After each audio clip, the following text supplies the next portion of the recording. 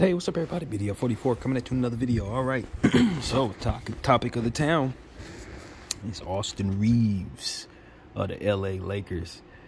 And, for me, I'm listening to the national media guys. Now they're on board. And it's tricky because now they're going to try to use the narrative process. There are narratives that are going to be created around our young player here, Laker Nation. And we're going to have more to deal with. And it's not something that should be surprising to anybody. It really shouldn't. Austin Reaves is a white American player who's starting to pop, who really looks like he could step out and start him in the biggest market in the league. It's one of those situations where people are going to love him and hate him for the wrong reasons. And then they're going to try to drown out the people who just know the game and know his game. You know, it's about to be a hype machine surrounding our guy. That's going to overpower the Caruso hype, in my opinion. It's going to get crazy over here. I'm excited about it, but I don't want it to distract or mess with the chemistry of the team or mess with Austin's game or confidence in any way. That's my thinking. You know, the media will build you up to drop you down. And they're already ready to do that with him. You know what I mean? They're already ready to roll out the Jeremy Lin red carpet for him. They're setting it up so that people hate him for the reasons that we saw over the last couple games. He gets to the line, he gets calls that everybody else doesn't get. That's not happenstance. They're trying to create that type of thing where they are now looking at him and saying, oh, he's overhyped. And then here comes the hate after that. Oh, and all that extra stuff. And then you got the people who are going to love him. Oh, he's the greatest thing ever. Just for them to be so disappointed when he makes a mistake. We got to guard against that, man. We got to guard against that. LeBron James was raised in that world, and he knows more about it than anybody else. My hope is that LeBron James helps him navigate through this as best as possible so he can stay focused. Because, like I said earlier in the video that I made, one of the Lakers chat videos, I made several, but I think that the best thing Austin can do is to continue to doing the same thing he's been doing. If he gets more minutes, it's just going to equal him more production anyway. I don't think anybody at Laker Nation is surprised to see Austin do more with more minutes. We've been calling for him to have this type of role all season long.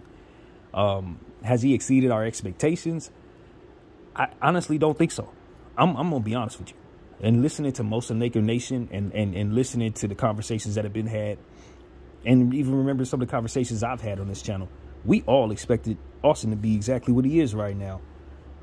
He's always been able to facilitate very, very well. We knew that he could make the pass. He's always been one of the smartest players on the floor from out the gate. And his shooting percentages have skyrocketed from what we expected him to be when we drafted him. We already knew he could pass. We already knew he could play make. We already knew he was going to be chasing offensive rebounds flying out of nowhere.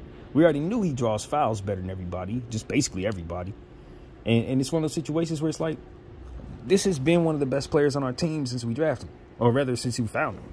Like, we didn't even draft him. And so, for me, I'm happy that he's finally being empowered to just have the minutes. And then from there comes the inevitable wave that the media will go on to do everything but objectively assess our player, man.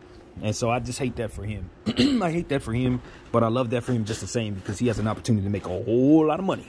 On and off the court. But at the same time, I think this kid is a gamer, man. I think he wants to be in a position to just hoop. He's a real hooper. I get that feeling.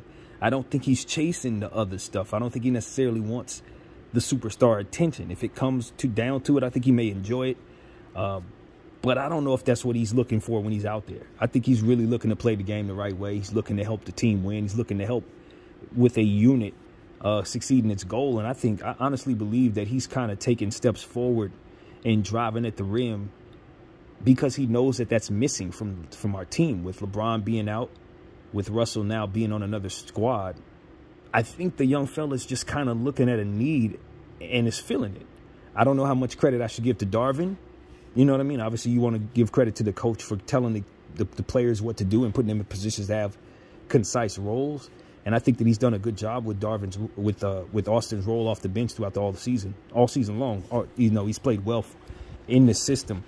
And that's the thing. I wanted to know, you know, early on when I was assessing the whole thing that we had going with our team, I didn't think Austin and Darvin was really using Austin correctly. And I was concerned that it wasn't going to work out. I thought he was going to mischaracterize Austin and then not give him minutes and all that kind of nonsense. But I think that it didn't take long for Austin to shake all that off. It doesn't take Austin very long for people to you know, understand that they should trust him. And so that's really what it comes down to. I mean, it took all of one game for the new guys to understand that Austin's somebody they could trust on this team. And so Bron, same thing. It didn't take long.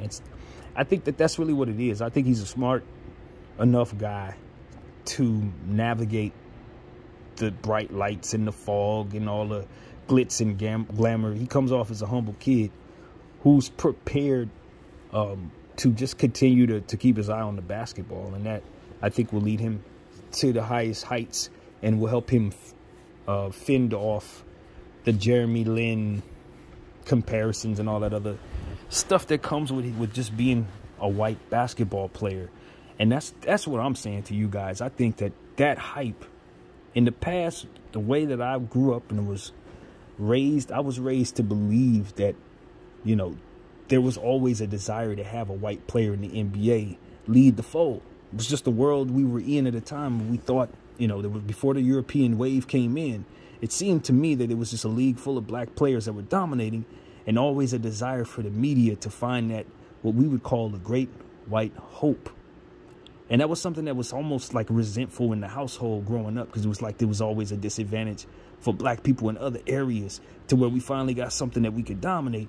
And they're always looking for someone that could come in here and just say, see, this white guy can do what the brothers can do. And because of it, we want to lead, you know, rise him up to glory and all of that. And so as I fast forward and I look at the situation, I say, I don't really care for that narrative. In fact, now that I've grown older and have my own point of view, while I still see that could be a need for some, I think more so what that ends up being in present times, it has an inverse effect on the player. I don't think Austin Reaves is looking to be hyped up in any way for his skin color or anything else like that. But I think because of the overall environment for which that could be the mindset of a lot of people my age who are like me, who were raised in that world where we were waiting for something like this to finally happen in a resentful way, to where we fast forward to where we see players it's been so long, and I'm going to say this from a real place. It's been so long since we've seen an American white player that blows our socks off. You know, a lot of them are really good, but they don't blow us away like Larry Bird. You know what I mean? And so, like Steve Nash, like that's what I'm saying.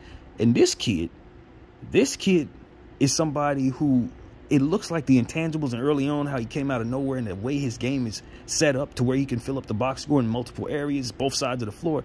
It's set up to where you automatically, if you're like a media person or a narrative creator or even a talking head like myself, you see the possibilities of this kid being able to be something greater than most of the other guys that came before him since, you know what I mean? Just because of the scarcity of the players that are like him in the league today. So it's going to be a narrative creating situation where some people are going to, as I said, hype him up to make him as if he's the greatest thing to ever play and not assess his game right at all in that way. And it's going to be people who hate him because of the overall environment that I just described, that a lot of people probably still harbor. It's like, oh man, here they go. It's that kind of thing. You know what I mean? Here they go.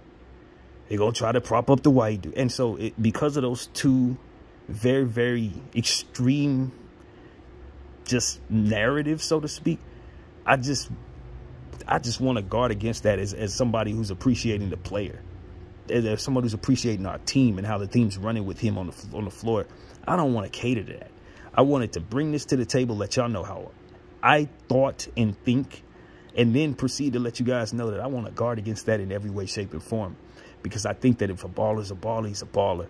And I would love for an environment to be, no matter what his color is or whatever, if he can contribute to the team, let's assess him like we'd assess everybody else and train ourselves to look at everybody the same way if possible. If possible. And it may not be possible. Everybody has their fan favorites. And maybe those reasons may be merited. And maybe those reasons may be ethnically, driven. But the idea that we're supposed to love or hate somebody because of that, I just think it's something that we need to guard against. I think we really need to guard against that. I think we need to appreciate Austin Reaves, but we need to guard against the build up to tear down nonsense. You know what I'm saying? And so I've seen it too many times. I've seen it to where guys get so far up in the cosmos with the hype, and the first thing they do with an injury, couple of injuries, all of a sudden the media's bashing them, saying they're not as good. And I just know better. I would say keep balance, Austin. You know what I mean? Keep balance. These people do not love you. Not like that. They love what you can do for them. They love the way you look. They hate the way you look, that kind of thing. But it ain't real. It ain't backed by your merit. It ain't backed by your character, man. You just got to keep on being a student of the game. And that's what's going to carry you forward, man. Because I don't think any of this hype is as real as his actual ability. See, that's what's going to kick their butts. I got a lot of respect for Jeremy Lin, but he wasn't Austin Reaves. He wasn't Austin Reaves. Jeremy Lin was a fantastic player who could do a lot of things, but Austin Reaves is the real deal. Length, defensive prowess. Jeremy Lin was a turnover machine. That's not Austin Reaves. It's a lot of stuff that we know as Laker fans because we had Jeremy Lin for 2 years. He was a point guard for 2 years. So we know him very well. So they can't really run that game on us, which I really appreciate because I've been listening to a lot of comparisons. Oh, he's Jeremy Lin. And I've been immediately able to just let people know that I watch him every night. And I've watched both of them at length. No, he's not Jeremy. So that's a real false positive. They don't even compare in any way. And so for me, it's like, look, I hear people compare. My comparison for him was Josh Giddey, the guy that he was drafted with. You know what I mean? Same. Well, I keep saying drafted, but there was the same class. Giddey was a lottery pick. He was undrafted, but I studied them the same day, discovered their game and studied them the same day. And so I'm like, oh, these two dudes are just alike. It's just that Giddey had a little more flair to his game, a little more natural flow and natural, like, God-given gift.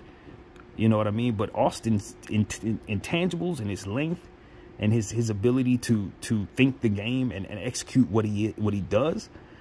And in that day, I didn't think he could shoot that well. So I'm like, it's a little more, they're close. But now at this point, I'm not sure Austin's not better than Josh because he's a much better shooter than Josh Giddey. You know what I mean? So Josh is a big guy. And like I said, the intangibles and the smoothness of Josh's game, he has some stuff that you cannot teach. But Austin's one of those guys where his basketball IQ is in the cosmos, man.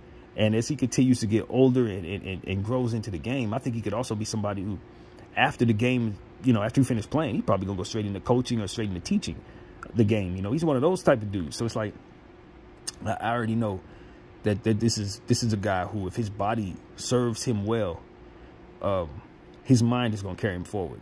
Like, I don't really doubt Austin. It's just about what he's going to be able to do over time, just like anybody else who's really gifted at this game. Honest to God, that's what I really think. And when you start considering what he'll be able to do in terms of all-stars, I think the problem with the era that we're in and the era that we're entering in regards to asking for all-star appearances and stuff like that is it's just not enough spaces for the talent that deserves to be there from year to year. When you consider injuries and the fact that they want to make up for injuries and stuff like that, giving guys legacy spots on the all-star game, a guy can deserve to be an all-star 7 years in a row and never make it. I've seen it with my own eyes. So I don't want to do that. Making an all-star team is as good as being lucky to be playing well at a certain time. Many a guy who earned a chance to be an all-star after the all-star game. And there was never a way to really give those guys their props, but they did most of the damage that they did, in the second half of the season. And so these type of things are like, because I know that, I would never say that I think Austin Reaves is going to actually make an all-star team because I just don't think that's within his control unless he ascends to a level that I don't believe he can reach. I don't. But I don't think that because of his skill set. I just think that because he's going to be capped off by athletes in this league. The guys that are like, Giannis's and Zion's and Jalen's. It's only so many spots. So with those dudes, their athleticism is going to carry them into a lot of stats. And because of it, it's going to be tough to see Austin Reaves starting an all-star game or being a reserve if he doesn't have some spectacular season where the team is number one and he's the leading guy in it. So I don't know if he'll ever be an all-star. But what I can say is he's good enough to reach all-star status as soon as his body will allow him to take on low. You give him 40 minutes a game as a starting shooting guard for 5 years, he's going to make an all-star team eventually. That's what I'm telling you. But it's going to be about how well you can build a team and, of course, how well that team can win. He will contribute to that in a lot of areas. And so that's what it is, man. I don't doubt Austin Reaves. His skill set has always translated well to this league. His skill set has always been complete, basically, and the only question he had was whether or not he could shoot. He's shooting above 40%. So as far as I could tell, the only thing in the way of him being the most improved player is the fact that we didn't start him all year. That's it. If he would have been the starting shooting guard from the beginning of the year and stayed healthy all year long, I think he'd be in running for most improved. I think for per minute, he's been showing us that for a while. And the minutes just hadn't really come. But, you know, at the same time, it's like Laker fans who watch him night to night know he's not a perfect player. We know he still has developing to do. And that's the important part. That's the important part. We don't want to Jordan Poole him, give him $130 million and then proceed, or THT him, give him a contract that we can't afford and proceed to still watch him develop. Austin Reaves must continue his process. Now, he is a 4-year college player, which really does play into all of that. He's had 4 years to get his game right collegiately and then proceeded to make his pro game real, which is why I think he's so dang good this dang soon. It's actually more like year 5 when you really consider what other guys are doing in comparison, coming out one and done. So that's to be taken seriously. But at the same time, it's like he's taking care of himself. He's very young. And his smarts are carrying him forward to new heights. And the size is there. So that's what I really like about Austin Reaves. You know, he's been blessed with the height and the length to allow him to not ever need to be removed from the floor. You think about certain other players that are really, really good in this league, but they just can't be seen as all the time players because it's a small ball lineup if they're down there. You know, and it's unfortunate. Very good players, but they're just not going to be able to be on the floor like Austin will be able to. So that's something that we also appreciate having him on our roster. It's like we can slot him at the 3, slot him at the 2. Obviously play him some 1. And if you really want to go small ball, you could probably get away with him, put him at the 4. You really could, depending on the matchup. Especially if the other team is going small, putting a small forward or shooting guard at their 4. He could play that easy. So this is a situation, especially given the way he rebounds. Yeah, I like that. And as everybody else has been saying, and I think I may have mentioned it today as well, he really does take some punishment. That's one running theme that is not phony at all, even though he's known for drawing fouls in a modern day way. You know what I mean? He does what he needs to do to make sure you know that he's been fouled. But at the same time, he also takes on a lot of punishment, so you don't think he's cheating the game.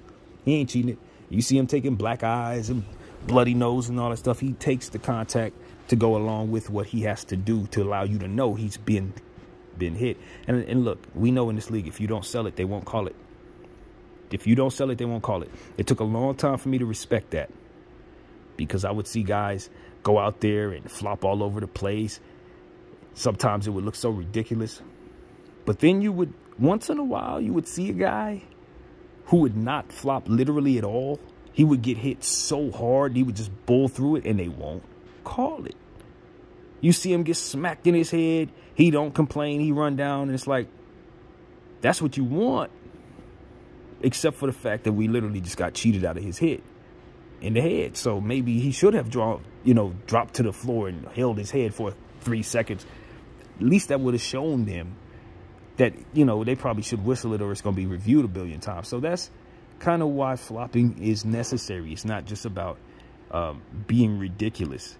It's about selling the foul and letting the officials know demonstratively, while they're looking at a million different things at the same time, that you have been hit and that the contact should be called. So that's why that's why it looks like such bad acting. It took me a long time to understand that, y'all. A long time. But I get it now. And at the right time, so I could tell y'all about our player, Austin Reaves, who's going to do that, and he's going to help us a lot doing it. And many players came before him did it too. He ain't the first one, obviously. So, we want to see Austin Reaves get a fair shot. And anytime the hype gets too crazy, I automatically want to remind people that that is only meant to drop you just as fast, man. It ain't meant to exalt you or make you nothing. It's just meant to pile the pressure on, and the higher levels you reach, the hotter the hate gets. Ask LeBron, that's the highest level. So that's really what it is, man.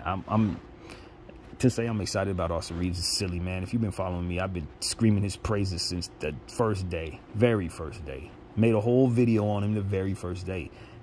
I already know. I already knew. And I saw this aspect coming too. And now this is going to be one of the toughest parts, because this is the brand new part of stardom. So what he's going to have to do is humble himself, navigate through it, continue to perform, find ways of dealing with the pressure without trying to do too much, while still stepping forward. And that balance is tough for young players, but I think he's built for it, man. This guy's built for it.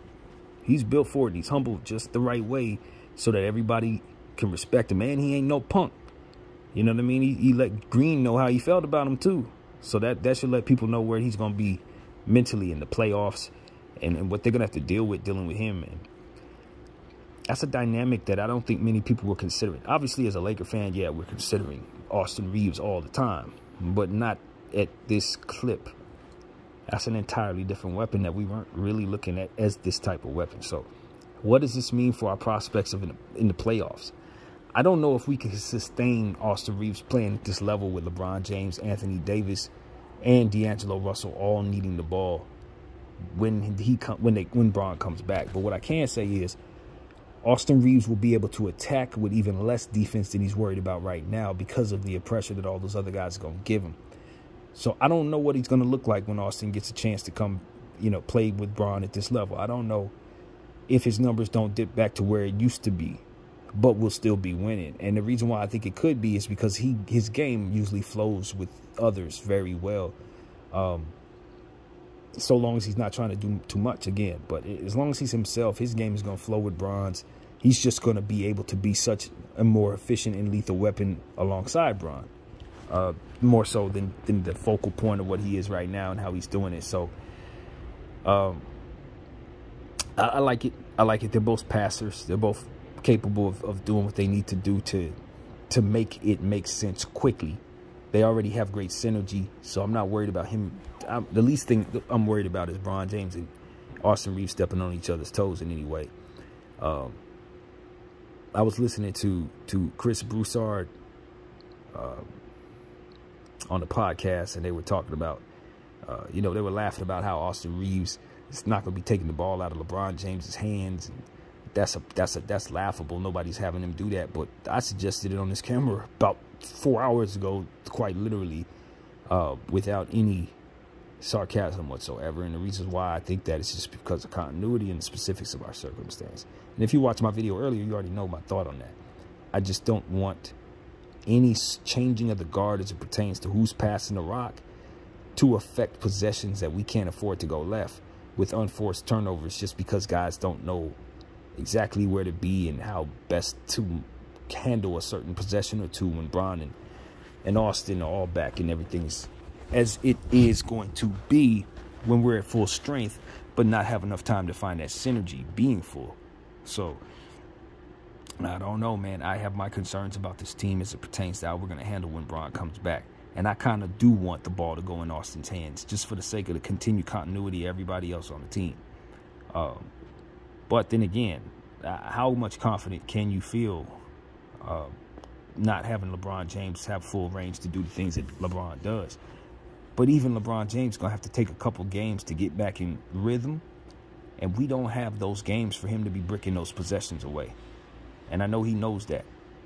You know what I mean? This is not a situation where we could say, okay, Bron, you got 2 or 3 games. Just shoot a couple shots. If you happen to go 5 for 15, it's okay, because we really can't afford it. Salute to Kobe Minute, of course.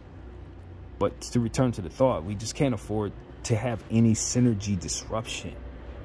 No potential synergy disruption, no temporary synergy disruption, especially with so few games left when he comes back. Now, we want to make sure that everyone knows that that 3-game thing is not real. We talked about that as well, but just to reiterate, there was nothing confirmed in regards to his return. We will wait accordingly.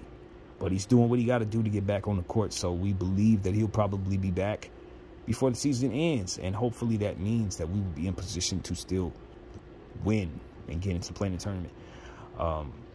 So that's the thought. I don't want people to think that LeBron James is imminent to come back right away, even though I've been screaming that I think he's going to try to come back sooner.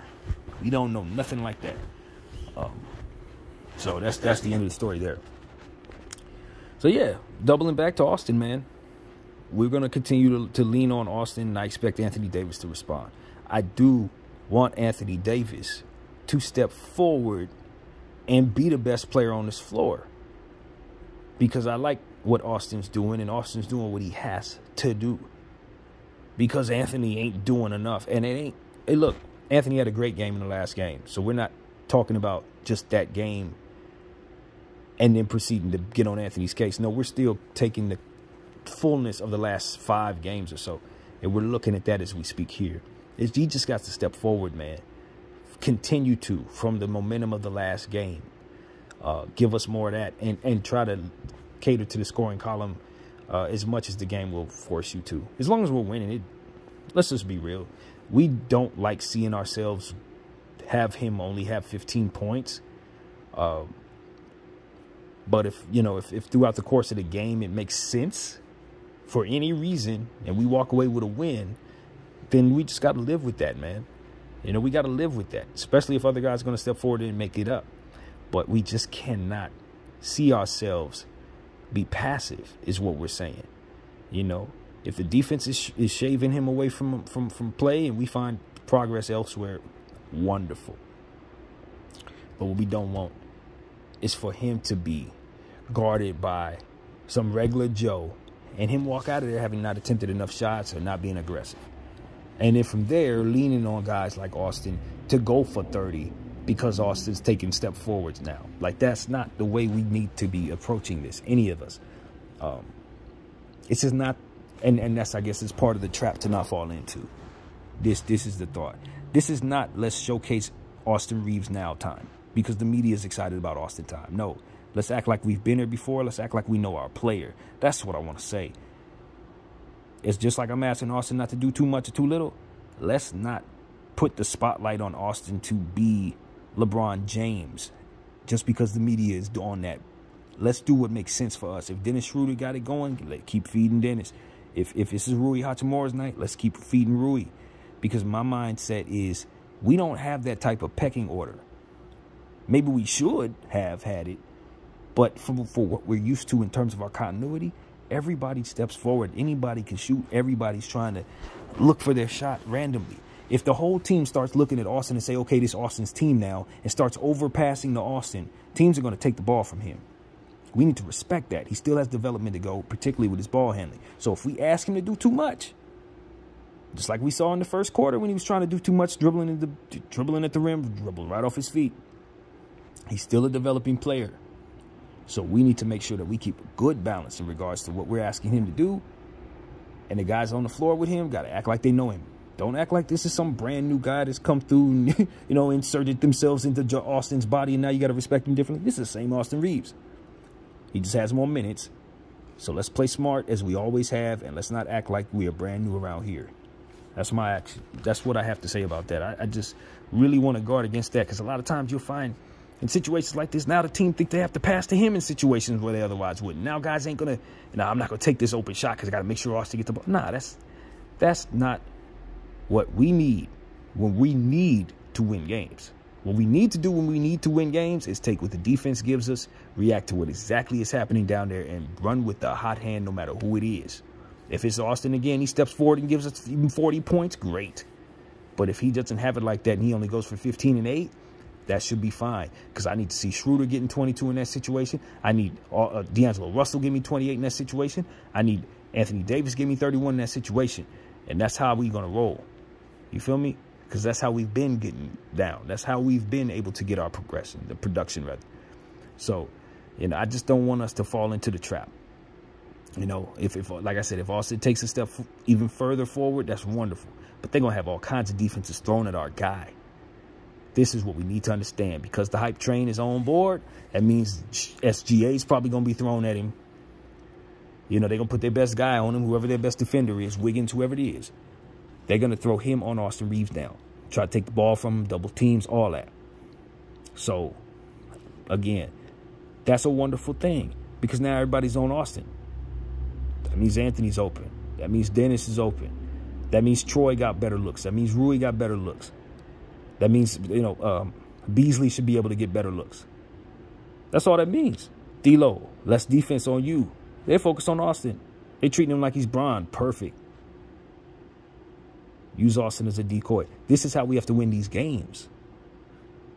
That's how we have to win them. We don't want to fall into the narratives of the media. Don't even pay them dudes no attention.